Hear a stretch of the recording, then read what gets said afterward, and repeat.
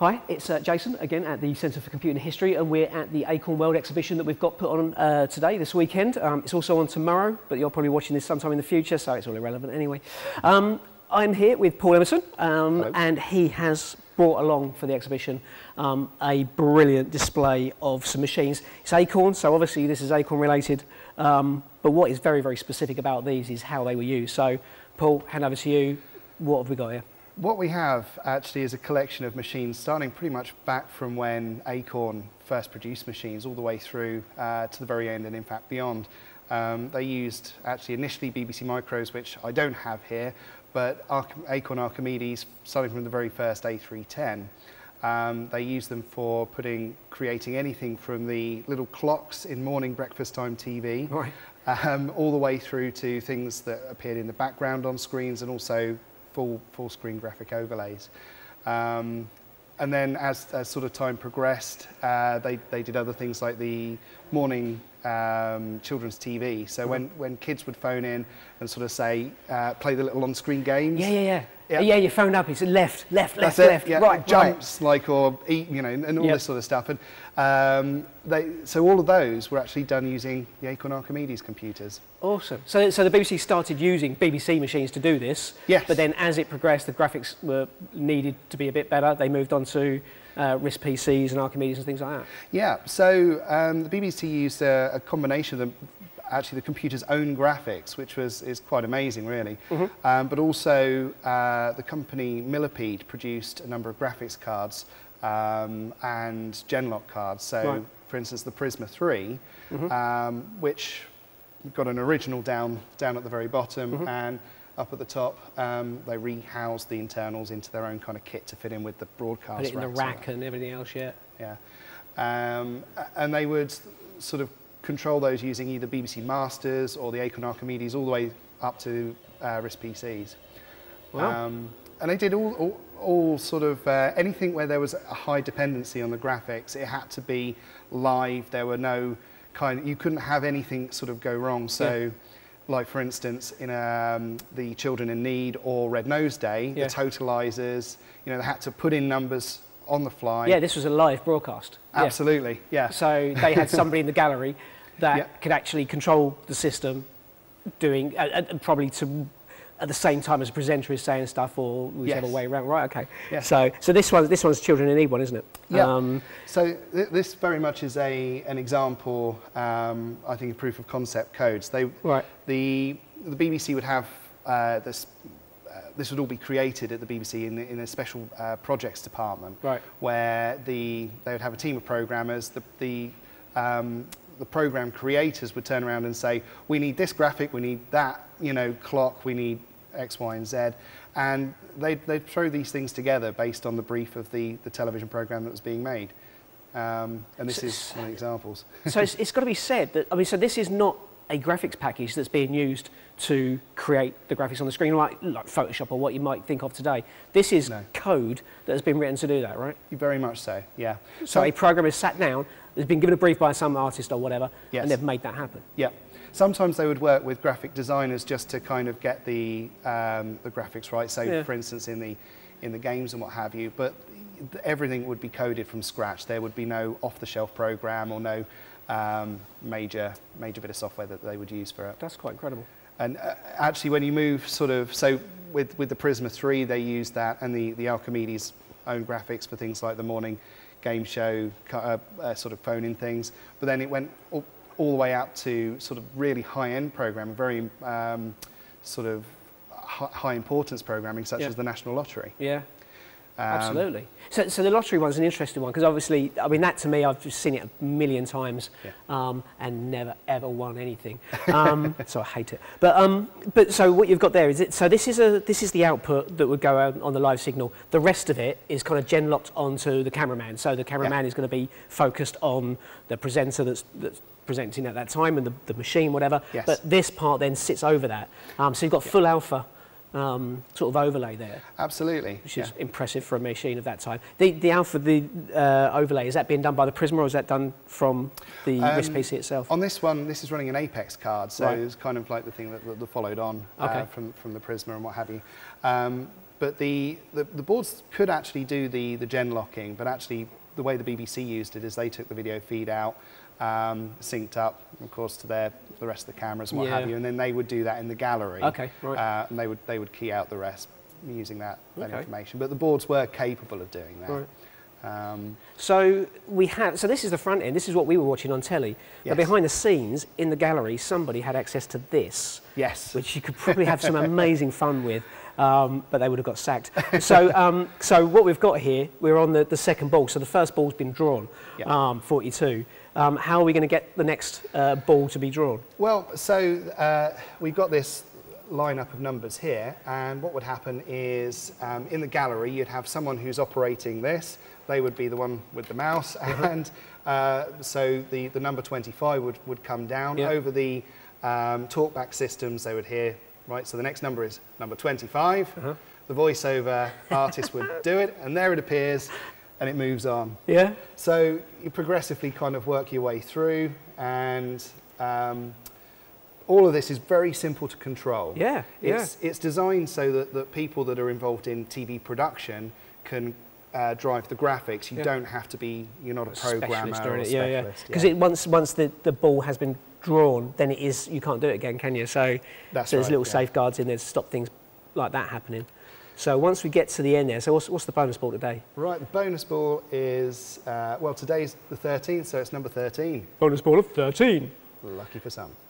Yeah, never me. Right, so then we've got that part of it going. So what's this, reorder and recap at the bottom? Reorder and recap. Because at the end they then reordered them all. So right, now we're in sequential, nice. Yeah, and then so the voiceover would then read it out, and they would listen for it. So say, you know, number 4, 25, 36, and so on. Awesome. And the bonus ball is number 13. And the next stage would be... so you click next, and then all the screen came apart there. So now we've got ready for the next draw. And it made the line, so now we're in Lotto Extra. Lotto Extra. So all the graphics would change. It's weird knowing the program and how it went out, and it's just, strange to see the behind the scenes part of it. And it's laid out so that it would follow the narrative of the program. Yeah. So it's just very, very straightforward. Yeah. And if they, for whatever reason, let's say the number's 25 and I accidentally click 26, we're in trouble. This is going out live. Right. So they would clear it. Are you sure you want to reset the draw? Yes, it would go away, and then you would reanimate, and they would read the numbers out again, just to make sure that you put the correct number in. Did that ever happen? It probably did. I've never said that. I don't know if it did. I think there may have been once, but I'm fairly certain it probably didn't. But the thing is, it's all there, ready to do that. So, and it's got to be. Yeah. It's got to be. Again, it's another live broadcast that has to be right. And it's interesting to see how that works as well. So you've got this, again, you've got a back end now, and it's been completely designed for that one specific job. So somebody's created that interface, made it very simple, foolproof, and then just allow somebody to click on and make the stuff happen on the screen. That's it. It's even down to what the prize draw fund is there. Right. So you just drop it in and animate. That's so cool. Yeah. And the thing is, these interfaces, I mean, the reason they use the Acorn machines, apart from the fact that they could deliver graphics reliably, and it was very, very tight, which is exactly what you need in a broadcast environment, they were reliable. You didn't have the operating system trying to access the hard drives. Yeah. You know, it's all in ROM. It just talks straight to it. Yep. You know, no need for anything super clever. It worked spot on. Because, I mean, there were video animation systems out there at that time, but they were high-end, big money stuff. Humongous sums of money. Yeah, this is what they were doing. Yeah. That's a big testament to Acorn and the things like the RISC PC and the Archimedes and stuff. It really is. That's really cool. So that's the RISC PC. So, I mean, this was, what other stuff was this used on? Was it just the lottery, or? No, there's loads and loads of programs. So, I mean, the other well-known one, Eurovision Song Contest, Question of Sport. Yes. Right. Yeah. Question of Sport, Big Break, Noel's House Party. So all those things, and actually one of the things I hadn't mentioned yet, which was not only would they control the graphics, but some of these programs would also be responsible for delivering the sound, mainly via MIDI controller synthesizers. Right, okay. So, yeah, so it just sends out the MIDI key press, whatever, and it just hits the sound or whatever. Yeah. Okay. Right. We were talking earlier, you mentioned it was Akai S1000 that was on the end of it. That's it. So you can have, that's a sampler, rack mount sampler like this, and you can put sounds on floppy disks, and that would respond. So it was a sampler that could play music, but it didn't have any keys itself, so it needed to be linked to a synthesizer or a controller like this. So this would then send the signal to say, press that, middle C or something. That would be a ta-da or whatever, and away it goes. So. Awesome. Okay. They'd also use MIDI in the other direction. So for controlling the graphics automatically, sometimes you wouldn't have someone sitting in the center, in the gallery, sorry, pressing the button. It would be a case that if you've got a trigger in a game show, for instance, it would have to trigger the graphics automatically. So they'd use MIDI set up for that as well. So any buttons they had on the quiz shows and stuff, that was actually a MIDI signal coming back. Yeah, in the many cases, stuff. yeah. Clever stuff. Yeah, you can't. I mean, actually, I was about to say you'd think it was just a wire, but actually you don't think about it at all, do you? No, it's just there. Just happens. It's just you just don't even think about it. But all this kind of technology behind the scenes. It's. I mean, before I go on to the next bit, we've got one up there, Time Up. Yes. So that was a Saturday morning kids show, wasn't it? That's it. What was it? Well, this is Nobble the Wobble. Right. Which would be. So I just called it Time Up, what an idiot. Yeah. Whatever. That's just basically so. I recognise all the graphics and stuff. But what was the program? It was Saturday. It was Live and Kicking. Live and Kicking. But they used to run them in Going Live and that sort of stuff. These sorts of things. Yep. Or Maggot Moments. That's well known by I suppose people that are of a certain age. I was going to say. Yeah. Okay. Right. Yeah. But yeah, you just ring in and say go left and right. So the operator, again in the gallery or in the studio somewhere, would have this screen here, and you can see it's very, very straightforward. So you've got left, right, suck, which is suck up the little gooey things, whatever they are, lift up and down and what have you. So we can reset it. That will reset the game, and then when it's time to start, you've got left and right. Left, right, right. And then, you press space to suck, so you say suck and you go like that. I'm not doing very well at this. There we go. Nobody ever did. No. Because the trouble is, I mean, the kid, and I got angry as the other kid watching it, because they'd say left, or whatever, and it'd be left and then a right and a left, and you go, what are you doing? Yeah, you said left, what are you doing right? Yeah, and obviously you've just got somebody listening on the phone to what they're saying and pressing the keys, and half the time getting it wrong. So that's also, so Saturday morning kids shows done again on RISC PCs, which is, you just didn't think about it. It's cool. So, okay, so we've got all these machines here, and they've done umpteen different BBC TV programs that we know and love. How have you come to got these things? Well, obviously after a period of time they were decommissioned, which incidentally was a long time after Acorn packed it in. Right. I mean, with the lottery here, that's 2005. I'm not sure exactly when they packed up with that, but they were still using Acorn technology for a long time. So that says a lot again for the hardware, because they didn't think they needed the company support for it. Yeah, exactly. I mean, the graphics company Millipede provided a lot of support for their graphics systems and made sure that things were running. But in terms of the hardware, this is the other thing. With these big, cumbersome sort of dedicated graphics systems, not only were they immensely expensive, but they're also quite delicate, really. You can't sort of mishandle them. Right. Whereas these were jobbed all over the place, you know, and it would be a case of pull that card out, put in another card, and you need this MIDI card for that, and that serial port for this program, and all that sort of stuff. But anyway, yeah, the BBC and the company that they used basically obviously progressed on, particularly with things like high definition and what have you, which required more. So after they'd been in storage for a while, the company that formerly was the BBC Special Projects Department, that eventually became Round One, decided it was time to kind of dispose of it. Right. And all the software and hardware was going to be scrapped off. No. Yeah, and the machines were pulled apart. I mean, mostly they were in pieces anyway, because they would build them up for specific purposes. Yeah. But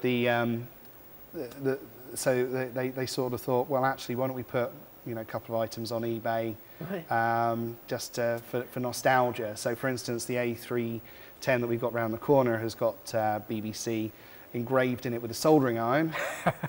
That's the job. The engineers. It works. It works. Exactly. You're not going to get that confused. It's just a workhorse at the end of the day. So they Exactly, come up on eBay? Well, they did, and I only found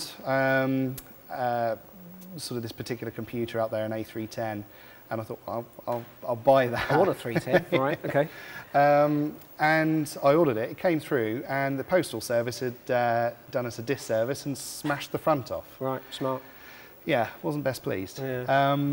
But I phoned up Carl, who was the chap at round one, and just sort of said, hey, you know, this has gone a bit not so great. And he was really, really good about it and said, I'll send you out another machine, right. No problem. We got chatting about the machines, and you know, from my end, I'm sort of sitting there imagining this pile of these machines, and I'm just thinking, I want them. And yeah, so I just thought, after going up to meet him, we talked about what he'd done at the BBC and got to see some really interesting stuff. Yeah. And then basically discussed about the idea of preserving the kit. Fantastic. The software was all going to be still scrapped off, but actually after a year and a half and just sort of talking it through, it was we worked out that actually, as you know, subject to obvious things, making sure that it's not generally released, and that sort of stuff, right. Okay. We could preserve it. Fantastic. So that's the story. That is awesome. So from that, it's kind of a good job it was broken in the post, really, wasn't it? Otherwise you just, I mean, so you got the 3010 as just as a machine that you wanted to have in the collection or something. It wasn't. You didn't know that it had all this history with it as well, or did it? I had. Well, I as a kid, I saw that they had written this Maggot Moments thing on an ARC in a show I was watching, right. And I actually wrote to the BBC as a kid saying, "Hey, I've got the same computer. Can I have a copy?" Didn't get a reply. No, really? Don't understand why. And then, you know, 20 odd years later, I now finally have it. But yeah, I saw it and I just wanted it. Yeah, you have it, but you have the hardware as well, and yes. Just the works. That is incredibly cool. So yeah, this is a real piece of history, really, and it's something that a lot of people are going to recognise. All these things, the lottery there, and whatever else, kids' game shows. That's fantastic. So well done for getting a hold of it, and also getting it all working again. I mean, I'm kind of assuming that wasn't that easy. No, it's because of the way they used hardware and they changed it between programs, and also you had different programmers, and all of the software was on disks which are starting to degrade. Yeah, you've got bit rot all over the place. Hard drives, in fact, which had seized. Right. So I've had to go through and try and recover data, initially taking the stuff off of the drives that work straight off, being very careful that, you know, when they come up, copy it off. Yeah, as soon as you can, yeah. Even though I wanted to click through the drives and see what's there, it's like, no, copy it first, then look through it. Wise, yep, nice. I mean, luckily, some of the drives which had seized have managed to get working again, sort of release the heads and then get the data off very quickly, which has been good. Still a couple of things that I need to kind of get through. Right. All the floppy disks have been done. Right. But the goal is to get a number of programs, and then, you know, with everyone's permission, basically, something, you know, an exhibit potentially to show how, not only how they were used and have a hands-on opportunity to kind of play with this stuff, but also see the actual programs where they were used. Yeah, so. Yeah. It's an interesting display, and just in an area, like I say, that you just don't even think about it. You're watching the show and enjoying it. You don't think about all this malarkey going on in the background. No. So, fantastic stuff. Thank you very much indeed. Really appreciate bringing them along to the Acorn World Exhibition. And yeah, good luck getting the rest of it going and the rest of it preserved. Thank you very much indeed. Thank you. Cheers. Cheers.